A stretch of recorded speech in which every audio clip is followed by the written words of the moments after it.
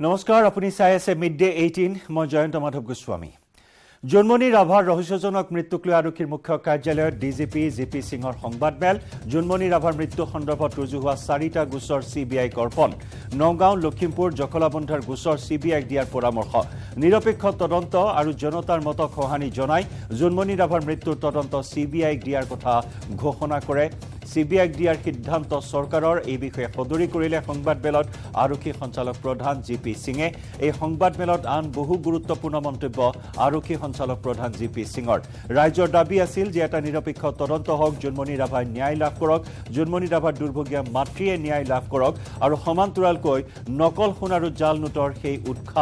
সেই চক্ৰ উৎখাত হওক সেই নেক্সাছ উৎখাত হওক এই দাবী উত্থাপন কৰি আহিছিল আৰু অৱশেষত ৰাজ্যৰ দাবীৰ প্ৰতি সঁহাৰি জনাই যে ৰাজ্য চৰকাৰৰ এই সিদ্ধান্ত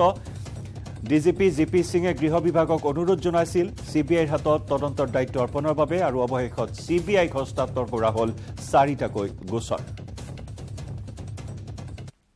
আমি মাননীয় মুখ্যমন্ত্ৰী মহোদয়ক লগ পাইছিলোঁ তেখেতক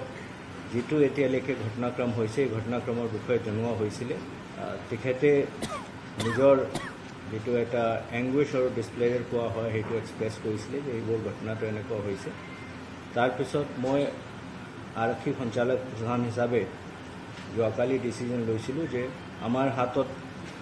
এতিয়া এই ঘটনা সম্বন্ধত 4টা কেছ আছে 4টা কেছৰ ভিতৰত এটা হ'ল Nagaon police station cash number 443/23 যেটো অৰিজিনালি 5 মে তাৰিখত ৰেজিষ্টাৰ হৈছিল আৰু যেটো কেছত sub inspector Germany Rabha investigation officer आसिले तार पिছত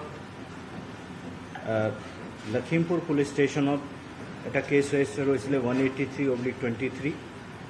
মে 15 2023 তাৰিখত তাৰ পিছত জখলাবন্ধা থানাত এটা কেস ৰেজিষ্টাৰ হৈছিল 84/23 মে 16 তাৰিখত তাৰ পিছত জখলাবন্ধা থানাত 19 মে যোৱাকালি এটা কেস ৰেজিষ্টাৰ হৈছিল 87/23 as DGP and after reviewing the entire case with the CID team and police headquarters senior officers, I have decided to recommend to the government of Assam for transfer of investigation of all these 4 cases to CBI. A recommendation amar yarpra first half of aji government lo jabo. In addition to that, and after discussion with Honorable Chief Minister of Assam, we have decided that all officers connected to these 2 districts, that is Nagaon and North Lakhimpur, shall be transferred today.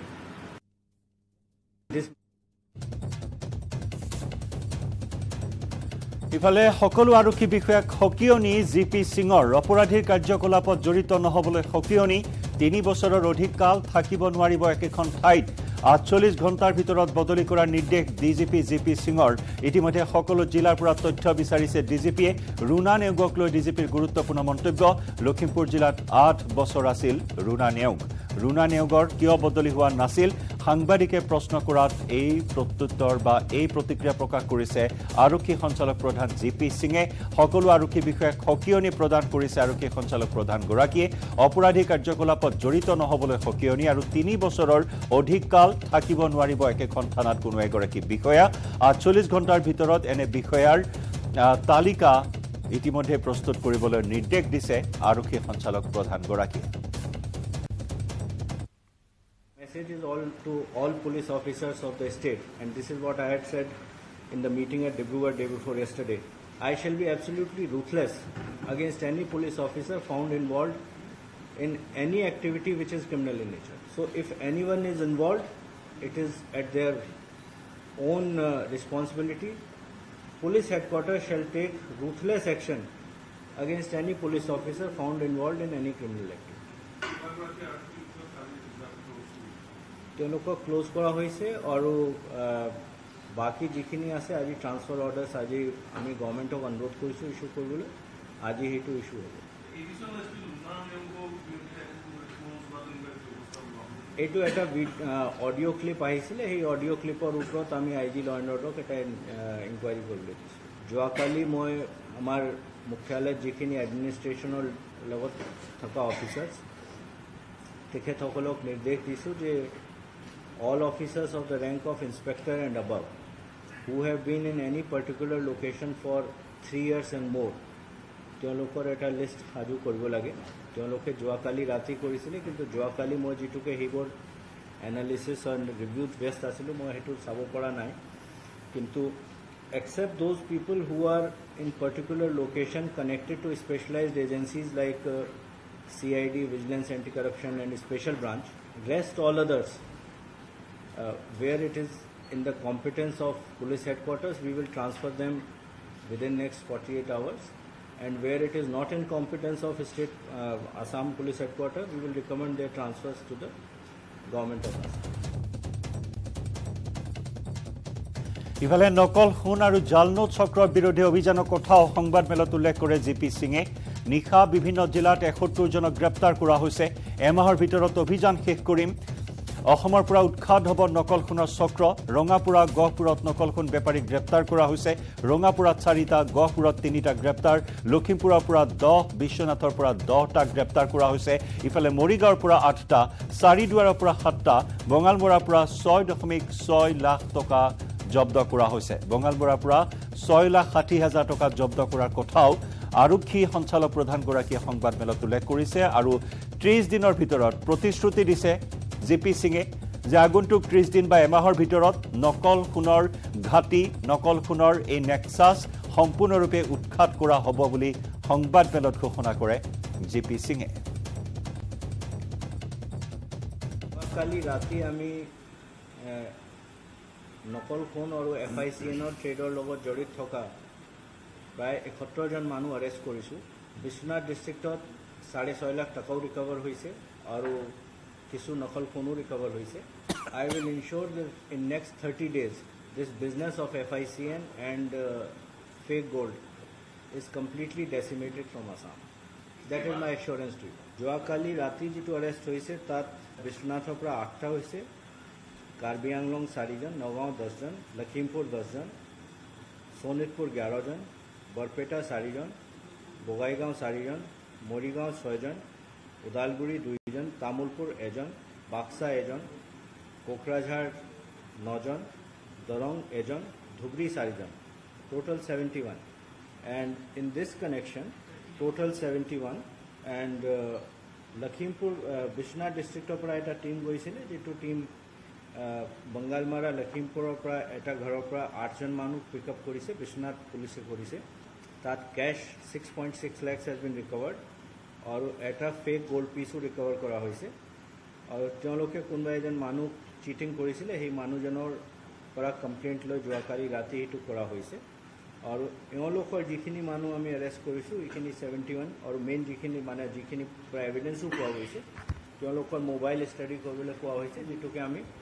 Backward আৰু forward লিংকেজেছ establish কৰিব পাৰোঁ আৰু যিখিনি মানুহ সেইটোৰ লগত জড়িত আছে সেইটো মানুহ আমি এৰেষ্ট কৰিব পাৰোঁ।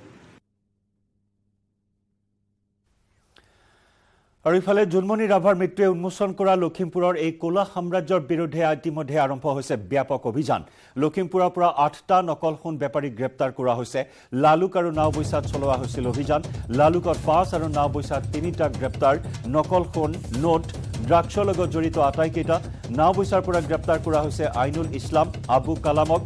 আনচাৰুল ইছলাম নামৰ আন এটা বেপাৰীকো গ্ৰেপ্তাৰ। বঙালমৰাত নকল সোণৰ বিৰুদ্ধে ক্ৰাইম ব্ৰাঞ্চে চলাইছিল অভিযান। নিশাও লখিমপুৰৰ সোণাপুৰ, গড়চিগা, কাঠগড়, ইছলামপুৰত চলিছিল CIDৰ অভিযান। মহিলাসহ কেইবাজনকো আটক কৰিছে CIDয়ে। হাছিনা বেগমৰ বিস্ফোৰক অভিযোগ আৰু জোনমণি ৰাভাৰ মৃত্যুৱে উন্মোচন কৰিছে এই বৃহৎ কলা সাম্ৰাজ্যৰ কথা। আৰু এই কলা সাম্ৰাজ্যৰ অপৰাধীৰ সৈতে লখিমপুৰ আৰক্ষীৰ মিতিৰালিৰ বিস্ফোৰক অভিযোগ উত্থাপন হোৱাৰ পাছতে ইতিমধ্যে নকল সোণ সৰবৰাহকাৰীৰ বিৰুদ্ধে এই কুখ্যাত মাফিয়াৰ বিৰুদ্ধে গ্যাং লিডাৰসকলৰ বিৰুদ্ধে অভিযান তীব্ৰতৰ কৰি তুলিছে। ক্ৰাইম ব্ৰাঞ্চে অভিযান চলাইছে, CIDয়ে অভিযান চলাইছে। 8টাকৈ কুখ্যাত নকল সোণ সৰবৰাহকাৰীক আৰক্ষীয়ে গ্ৰেপ্তাৰ কৰিছে।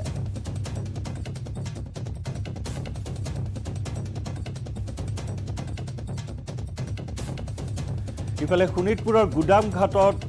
চাৰিদুৱাৰ আৰক্ষীৰ অভিযান। গ্ৰেপ্তাৰ কৰা হৈছে 7টাকৈ নকল সোণৰ সৰবৰাহকাৰী। এটা ঘৰৰ পৰা জব্দ প্ৰায় 3 কেজি ওজনৰ নকল সোণৰ নাও আৰু বিস্কুট ধৃত সৰবৰাহকাৰীকেইটা বাহাৰুল আলী লিয়াফত আলী হাবিবুৰ ইছলাম ৰবিকুল ইছলাম নিজামুদ্দিন আব্দুল সালাম আৰু হাৰমুজ আলী বিভিন্ন স্থানত অভিযান তীব্ৰতৰ কৰি তোলা হৈছে গহপুৰ লখিমপুৰ শোণিতপুৰ বিভিন্ন স্থানত নকল সোণৰ বিৰুদ্ধে অভিযান ব্যাপক ৰূপত গঢ়ি তোলা হৈছে শোণিতপুৰৰ গুদামঘাটত চাৰিদুৱাৰ আৰক্ষী অভিযান চলাই গ্ৰেপ্তাৰ কৰে 7টাকৈ নকল সোণৰ সৰবৰাহকাৰী এটা ঘৰৰ পৰা জব্দ কৰা হৈছে প্ৰায় 3 কেজি ওজনৰ নকল সোণৰ নাও আৰু বিস্কুট ধৃত সৰবৰাহকাৰীকেইটা বাহাৰুল আলী লিয়াফত আলী হাবিবুৰ ইছলাম ৰবিকুল ইছলাম নিজামুদ্দিন আব্দুল সালাম আৰু হাৰমুজ আলী আটাইৰে জেৰা বৰ্তমান অব্যাহত ৰাখিছে চাৰিদুৱাৰ আৰক্ষীয়ে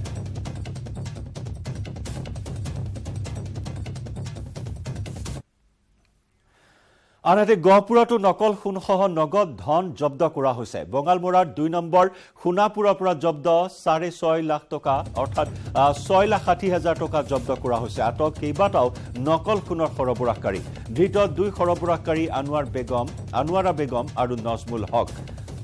6,60,000 নগদ ধন জব্দ কৰা হৈছে প্ৰবঞ্চনাৰে নকল সোণ আসল সোণ বুলি বিক্ৰী কৰি বিভিন্নজনক প্ৰবঞ্চনাৰে ধন লুটি আহিছে এই সকল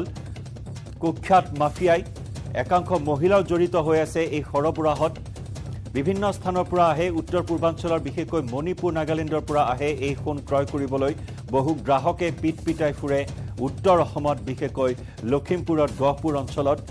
আৰু সেই সকল লোকৰ ওচৰত বিক্ৰী কৰে নকল সোণ আসল সোণ বুলি বিক্ৰী কৰি প্ৰবঞ্চনা কৰি আহিছে এই কুখ্যাত চক্ৰটোৱে 6,60,000 টকা জব্দ কৰা হৈছে কেইবাটাও সৰবৰাহকাৰীক আৰক্ষীয়ে জালত পেলাইছে সোণ সৰবৰাহকাৰী আনোৱাৰা বেগম আৰু নজমুল হকক বৰ্তমান জেৰা চলাইছে আৰক্ষীয়ে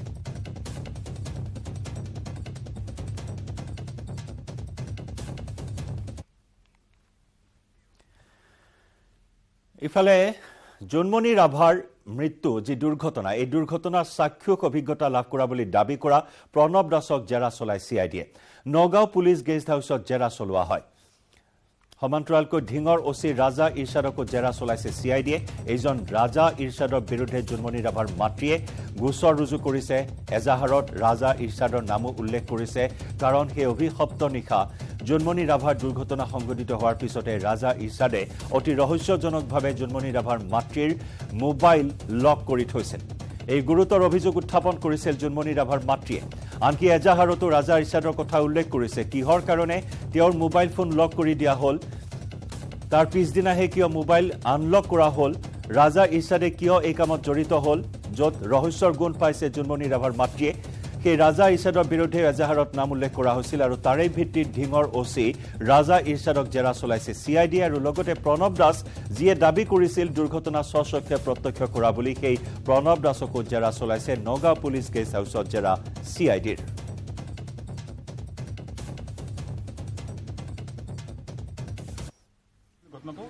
ৰৈ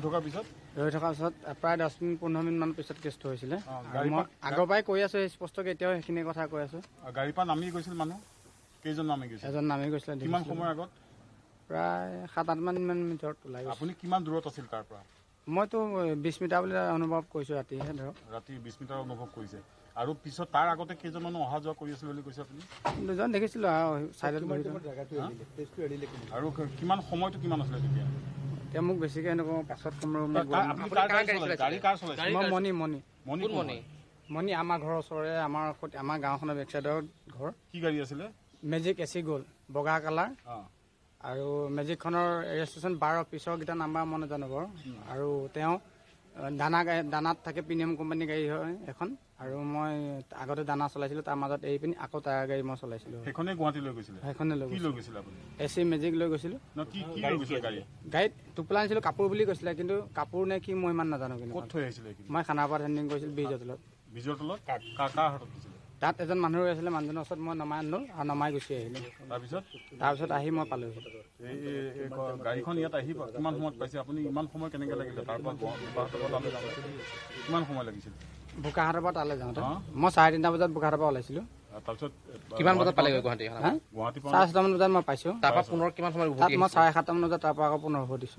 তেল চেল ক'ত ভৰাইছিলে আপুনি গাড়ী তেল নাই অলৰেডি তেওঁ তেল ভৰাই দিছিলে কোনে ভৰাই দিছিলে মণিয়ে ভৰাই দিছে গাড়ীখনৰ মালিক মণি হয় তেওঁৰ ঘৰ ক'ত তেওঁৰ ঘৰ আমাৰ ৰজাবাৰী বুলি খটিয়াখালি আমি গম পাওঁ অৰিজিনেল ঘৰ কোন জেগাত মই ইমান বিশেষ নাজানো এখন গাড়ী তেল কেপাচিটি কিমান টেংকি নাজানো দেই সেইটো মই ক'ব নোৱাৰিম কাৰণ কিলোমিটাৰ কিমান দিয়ে সেইখন কিমান দিয়ে পাৰ কিলোমিটাৰ আপুনি উল্লেখ কৰিছে যে মালিকে তেল ভৰাই দিছে তেওঁ তেল ভৰাই দিছে নাই দিয়া বুলি নকওঁ তেল ফুল টেংকি কৰি থোৱা আছে গাড়ীখন মই তেনেকে লৈ আহিছো টুল গেটত পইচা দিবলগীয়া হৈছে নাই পইচা দিবলগীয়া হৈছে 120 টকা যাওঁতে ইয়াত লৈছে আপোনাৰ এইটো কি বুলি কয় ৰহাত আৰু ইফালে কম আনি লৈছে বেছি নাই লোৱা আপুনি টুল গেট কিমান সময়ত পাইছিলে টুল গেটত ইমান টাৰ্গেট দিব নোৱাৰিম আপোনাক চৰি কাৰণ মনত থকাটো গোটেইখিনি মই অলৰেডি কৰি দিলো এতিয়া নগাঁও নিম বুলি কৈছে চিআইডিয়ে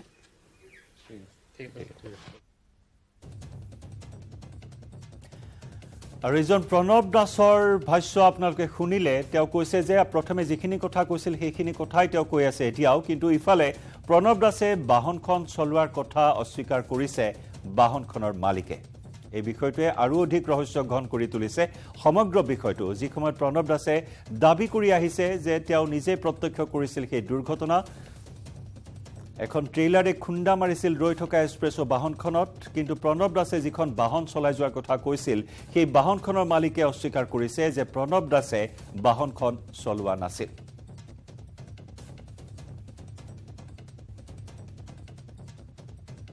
জানুৱাৰী মাহতে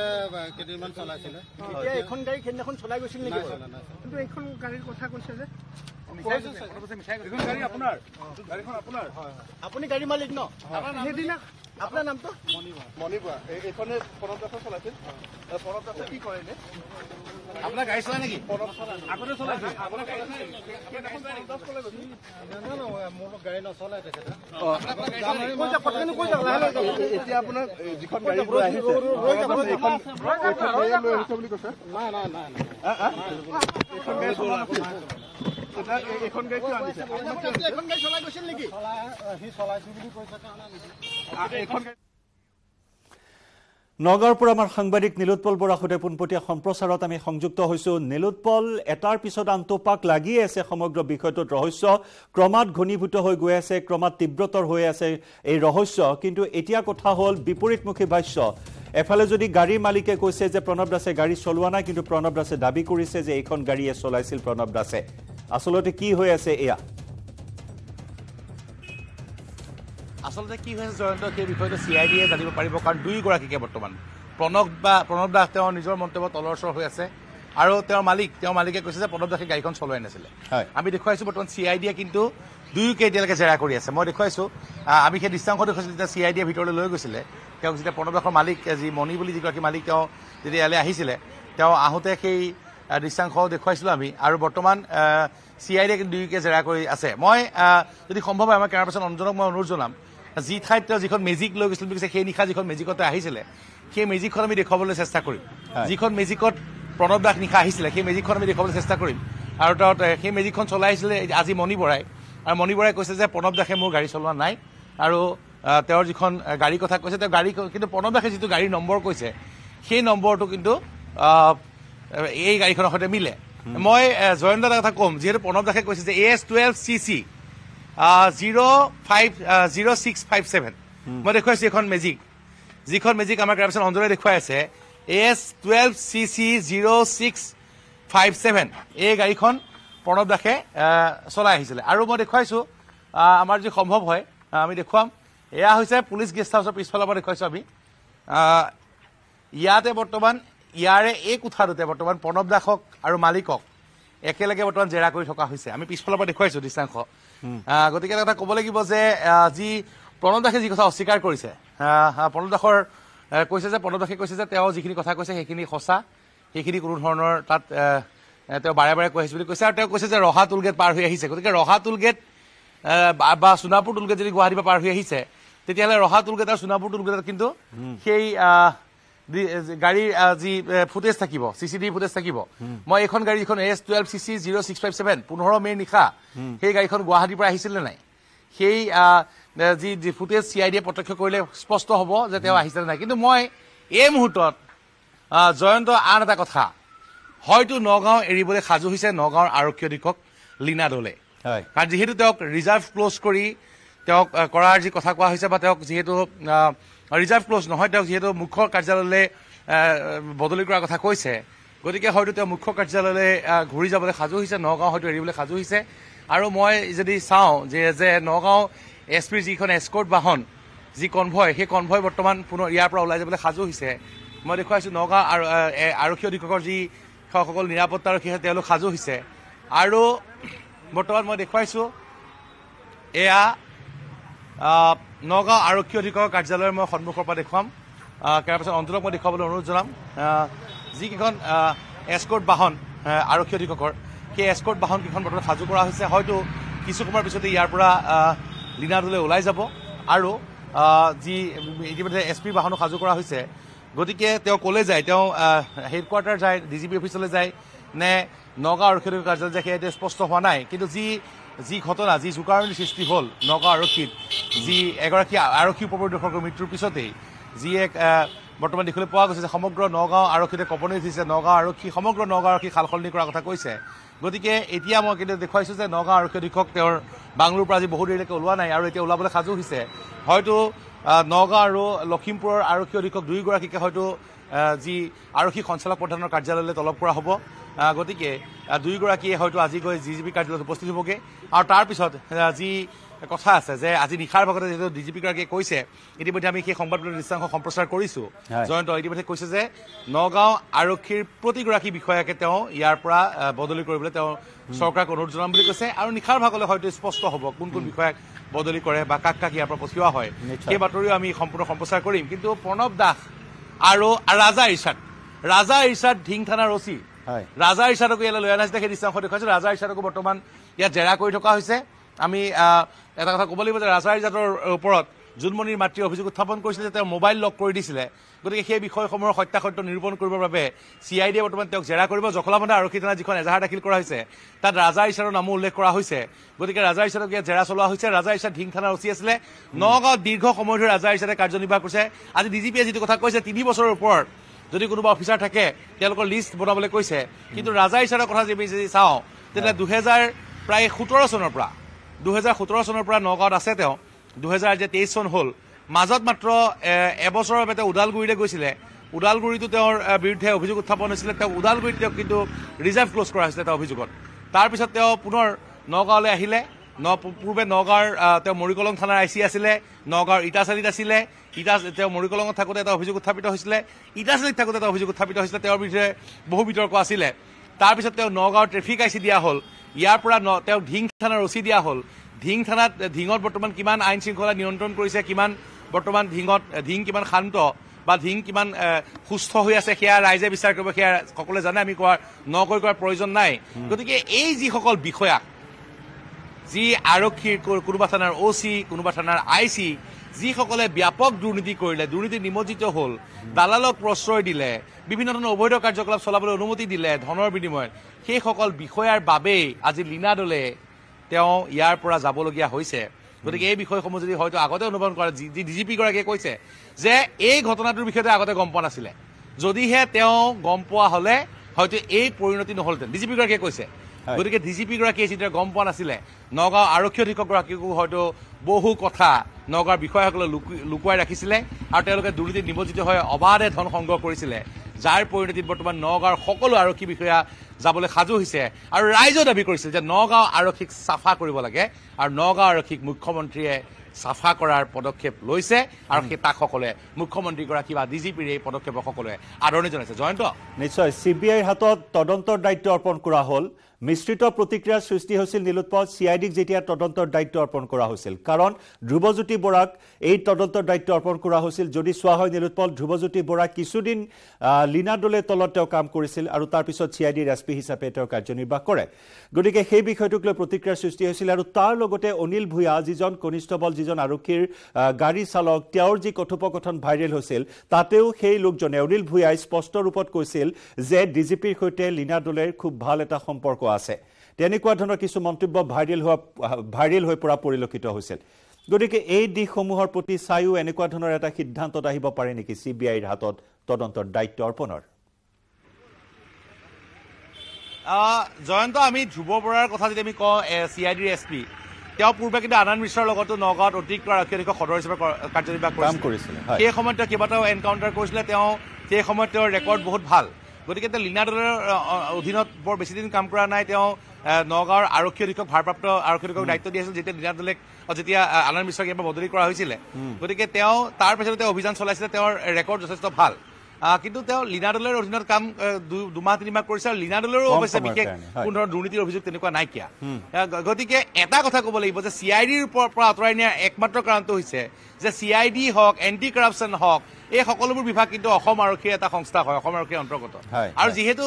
যিগৰাকী বিষয়া নিহত হ'ল মৃত্যু হ'ল তেওঁ অসম আৰক্ষীৰ যাৰ ওপৰত অভিযোগ উত্থাপিত হৈছে তেওঁ অসম আৰক্ষীৰ গতিকে ৰাইজে বিচাৰিছে যে অসম আৰক্ষী সন্নি কেন্দ্ৰীয় সংস্থাৰ জৰিয়তে তদন্ত কৰা হওক আৰু সেয়েহে হয়তো মুখ্যমন্ত্ৰীগৰাকীয়ে বা DGP গৰাকীয়ে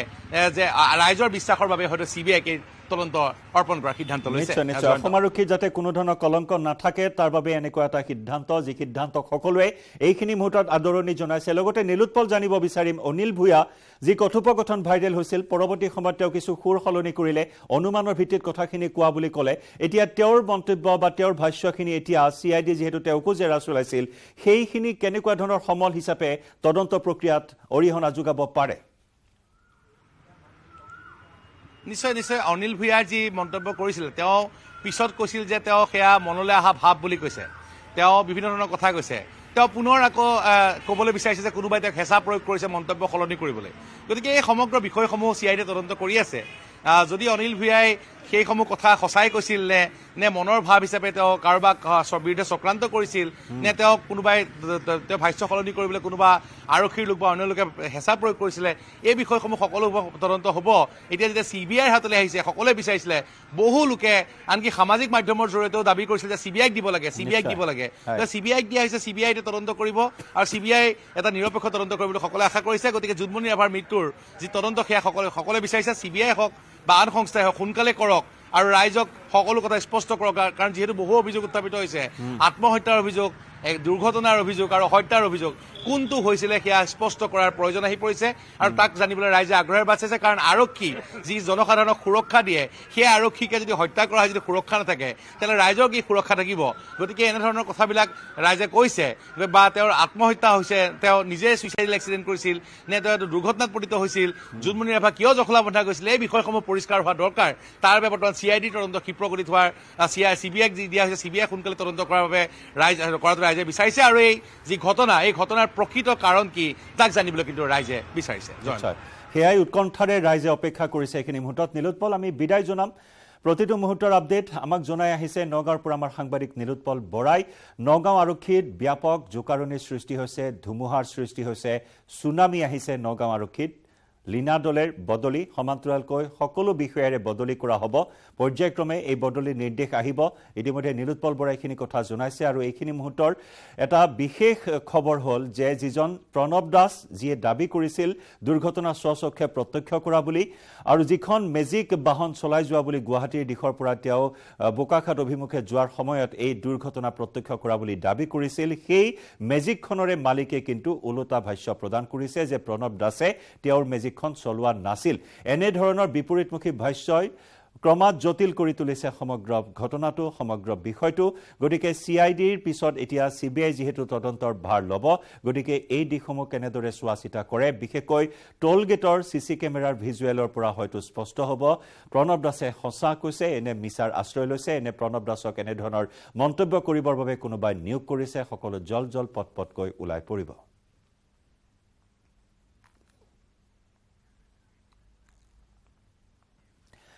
আইজু পৰৱৰ্তী খবৰলৈ বিধায়ক চেয়াৰমান আলীৰ PSO প্ৰত্যাহাৰ দেহৰক্ষীক গুলি ফুটোৱাৰ নিৰ্দেশ দিছিল বিতৰ্কিত বিধায়ক চেয়াৰমান আলী আহমেদে ৰাজহুৱা স্থানত দেহৰক্ষীক কৰিছিল দুৰ্ব্যৱহাৰ এজন কংগ্ৰেছ কৰ্মীক গুলিয়াবলৈ নিৰ্দেশ দিছিল ৰাজহুৱা স্থানত গুলিওৱাৰ বাবে নিৰ্দেশ দিছিল ককৰ্থনা কৰিছিল অশ্লীল গালি গালাজ কৰিছিল অপব্যৱহাৰ কৰিছিল 10 জাই গুলি ফুটাবলৈ নিৰ্দেশ দিছিল বাকি মই চাই লম বুলি কৈছিল আৰু সেইজন বিতৰ্কিত বিধায়কে আজিও নিজৰ স্থিতিত অটল হৈ আছে চূড়ান্ত অসভ্যালৈ পৰিচয় দাঙি ধৰিছিল বিতৰ্কিত বিধায়কজনে আৰু সেই সন্দৰ্ভত আজি সংবাদমেলত আৰক্ষী সঞ্চালক প্ৰধানে প্ৰতিক্ৰিয়া প্ৰকাশ কৰিছে লগতে জনাইছে যে বিধায়ক চেয়াৰমান আলীৰ PSO প্ৰত্যাহাৰ কৰা হৈছে বিষয়ে মই ADG সিকিউৰিটিৰ লগত কথা পাতিছিলোঁ ডিটেইল এনালিসিস কৰি আমি যোৱাকালি মাননীয় MLA শ্বেৰমান আলী ডাঙৰীয়াৰ PSOটো প্ৰত্যাহাৰ কৰিছোঁ আৰু নেক্সট আমি আকৌ থ্ৰেট এছেছমেণ্ট কৰিম অলসো ৰিলেটিং টু হাউ দিছ ইনচিডেণ্ট টুক প্লেচ তাৰপিছত আমি নেক্সট ডিচিজন ল'ম যে তেখেতক আকৌ PSO দিব লাগে নে দিব নালাগে কিন্তু এজ থিংছ ষ্টেণ্ড টুডে যোৱাকালি আমি PSOটো উইথড্ৰ কৰিছোঁ খবৰৰ ধাৰা অব্যাহত ৰাখি মিড ডে 18ত সময় হৈছে ইয়াতেই চমু বাণিজ্যিক বিৰতিৰ